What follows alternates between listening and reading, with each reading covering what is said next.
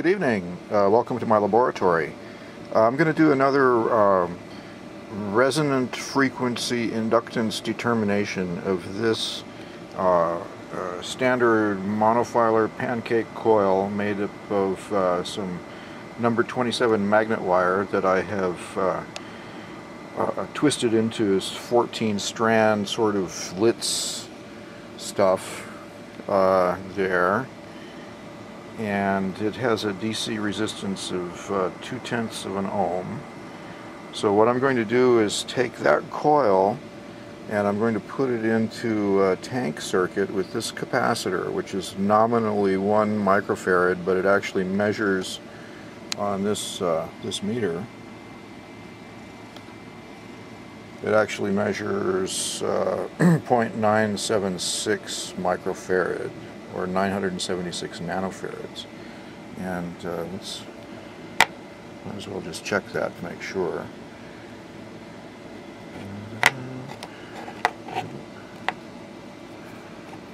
You try this with one hand.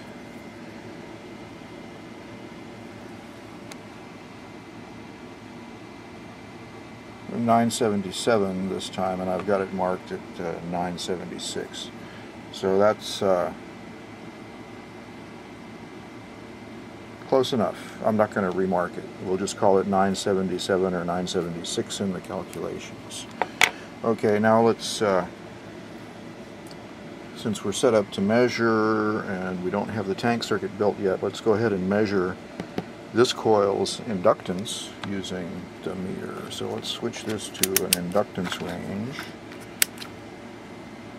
Okay, and then hook it up.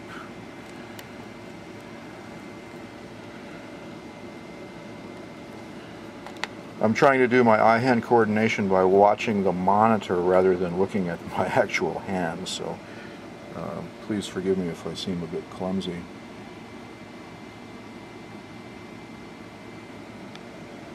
Okay, and I have this coil mounted out hanging over space. It's not actually on a workbench or anything, it's just on this piece of wood. So we're reading 0.103 millihenries, so that's 102 microhenries, right? 103 microhenries is the measured inductance for this coil. Okay, now I'm going to pause for a moment and set up to make the resonant frequency determination by soldering together these components here. This is a 62K ohm resistor that I'll use to attenuate the input from the function generator. We'll be using the Interstate F43 function generator and the Tektronix 2213A oscilloscope and the Philips PM6676 frequency counter to do this determination. So stand by, let me set up, and I'll be back. Okay, now I've got the coil all hooked up into the tank circuit with that capacitor that I measured earlier, parallel with the capacitor, and then the series attenuating 62K resistor to the output of the function generator. And then I have the oscilloscope probe and the frequency counter probes both hooked directly across the tank circuit at the capacitor there, like that. Okay, and over on the oscilloscope, the top trace is displaying the function generator's raw output taken from a T on the function generator right there, going up in that yellow cord to directly to the channel 1 input. The baseline is indicated there, and we are at 5 volts per division, so we're putting out a 10 volt peak-to-peak sine wave signal from the function generator.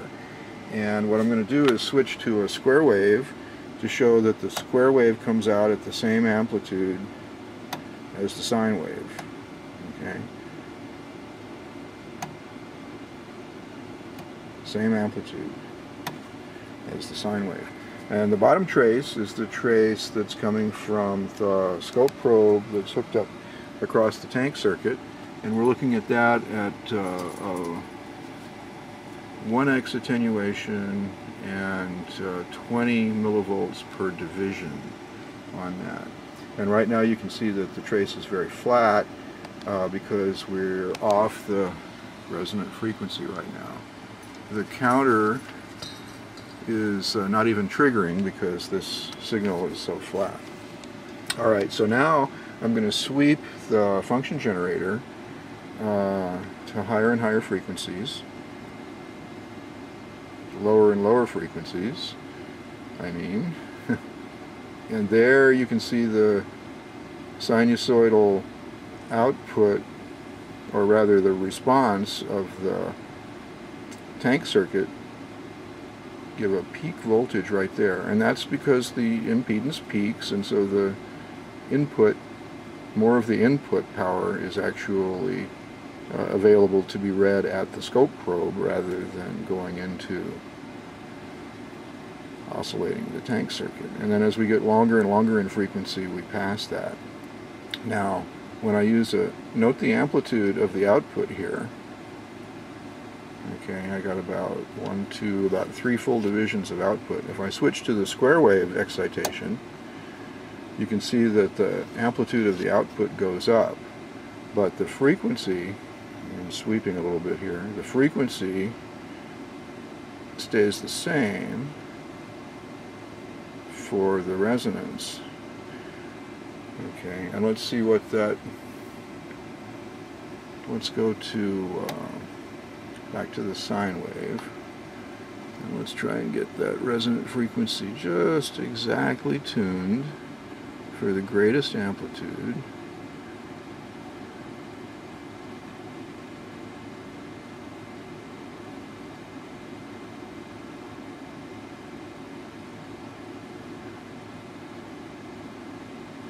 Which I think is going to be right about there. Oops, I bumped the knob with my fingers. Okay.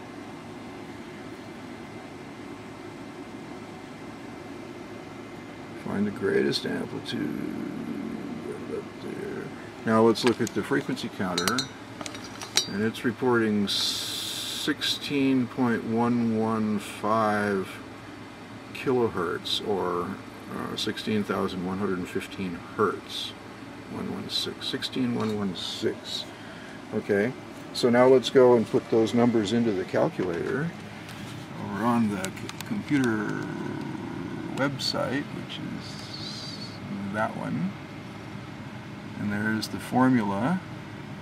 So let's see, solving for inductance, we want to put in an input of 16, what was it? 16,116, right? 16. I've already got the capacitance entered in there, so now we'll calculate, and this is what we come up with, 99.9 microhenries. And what did we measure it at? 102 microhenries, something like that. So, not too shabby. We have determined the resonant frequency of this tank circuit and the inductance of this coil to within a couple of percent of the readings given by this commercial, cheap but still commercial and reasonably accurate when testing actual inductors, ProsKit meter. Thank you for watching. Resonance determination of a coil using resonating a tank circuit and measuring the inductance, comparing with a known capacitor.